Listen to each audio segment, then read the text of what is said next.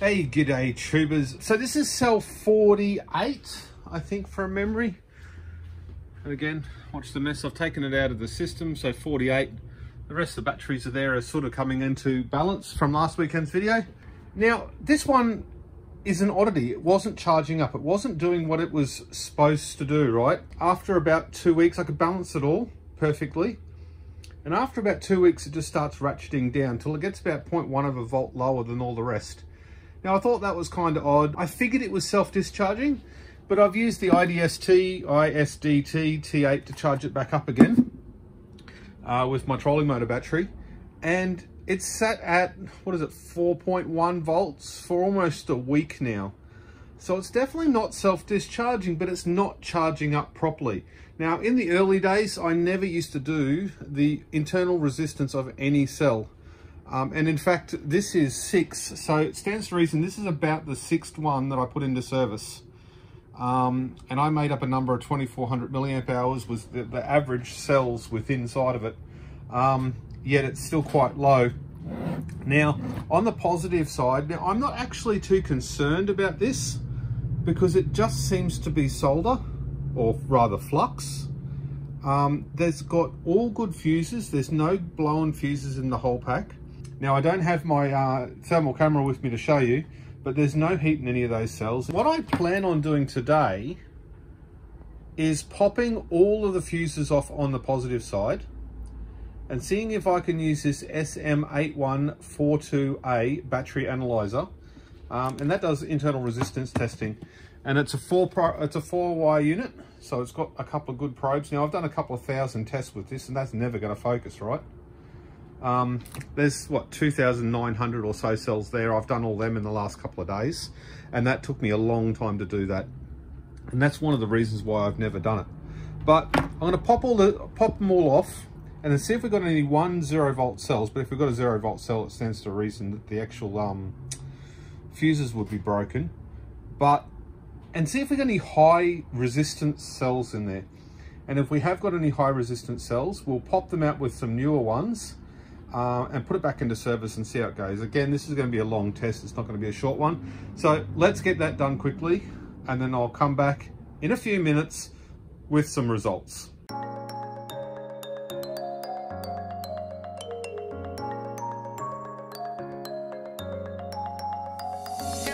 Okay, so all the fuses are off now. We're free and clear.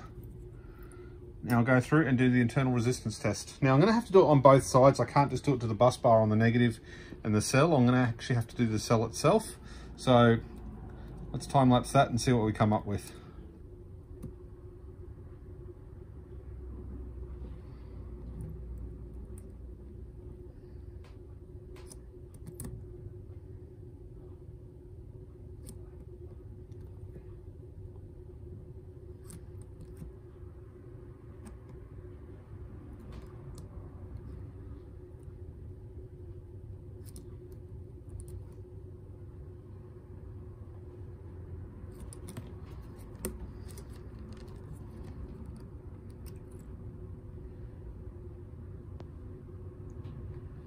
Okay, so one's 123. 124, 123. So just mark that one. So we do 123. That one's 49, not sure you can quite see that. 61.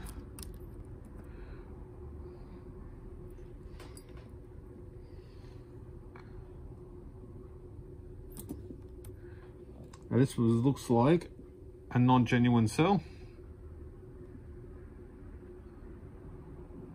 65.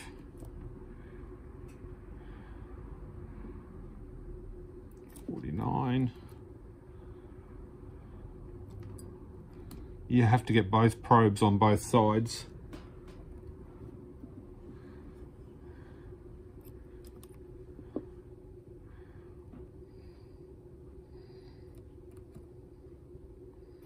That one's got nothing.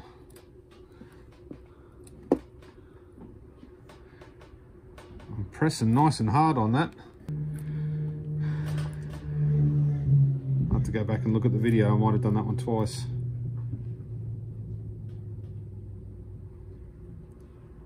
70. That's quite high. 70.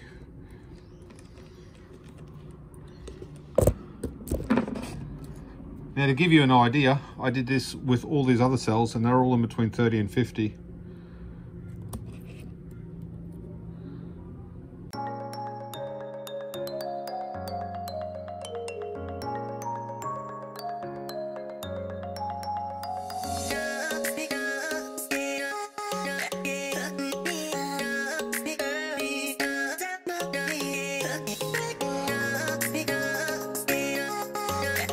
Okay, so conclusion to that 20 minutes of testing is either that's a really good device and I think it's fairly accurate. Once you get this to actually, you've got to put it on nice and square with even pressure. The overwhelming sort of sense I'm getting is these corroded ones were giving me a poor signal, which is to be expected, even though these are very, very sharp. It would dig through that corrosion without a problem into the softer solder. But also the solder itself could be giving a false reading as well. But what do you reckon? That's like 80 bucks, I think, USD. I think it's actually really good value. I think it'll help everybody's build process, make better, stronger packs. Now in this one here, I didn't record it, but there was only 4 cells that were above 100 ohms of resistance. And this one here only had 2 cells that were over 100 ohms resistance. Alright, back again 2 days later. I've gone through and replaced the 3 cells that were looking like they were poor, the high resistance ones, and also that fake cell. So I've put the grey cells in, 1, 2, 3. They are fairly good, 3100, 3200 cells. But what I've taken away from all this is, well, I haven't taken away anything at all. I really don't know what caused this problem definitively. What I can say is doing that test up front, I think would have been a reasonably good test. I'm confident now, as I wasn't before, that doing internal resistance testing on all of your cells is more important than what I may have, you know, first thought. But it's all back up and running again. It's still a little bit high in voltage, so that long one's going to have some work to do to get it back down. But we'll go put it back into service again. Well, there we go. She's back in service again. I'm not going to expect that long one to pull that much actual voltage back down again, so I put a couple of resistors on there. There's 3 resistors up there. They'll get quite warm, but they do the job very, very well. They pull about 1.5 amps, I think, those ones. So it's going to get that back down in a few hours, so happy with that. Anyway, tubers, I hope someone took something away from that. I certainly didn't. If I did something wrong, point it out. Would you pull that out of service or leave it in there? I'm happy to leave it in there. It's been in there for years now. May as well give it the life it deserves. Anyway, tubers, thank you very much for tuning in, and I'll see you on the next one.